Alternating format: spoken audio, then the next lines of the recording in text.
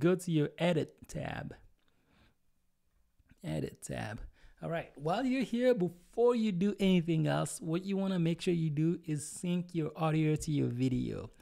And I'm going to show you the easiest way to do this that's going to save you a lot of time. So while you're here, in the media pool tab, which is where all your files are located, it's called media pool. You can see it right here. All you have to do, if you're on Mac, is press Control and then click. Control, click.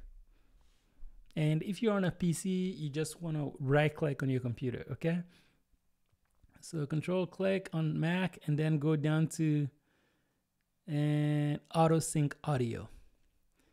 All right, auto sync audio, go to waveform, go to automatic, and then press sync. And let's see what this bad boy is going to do. It should take a minute.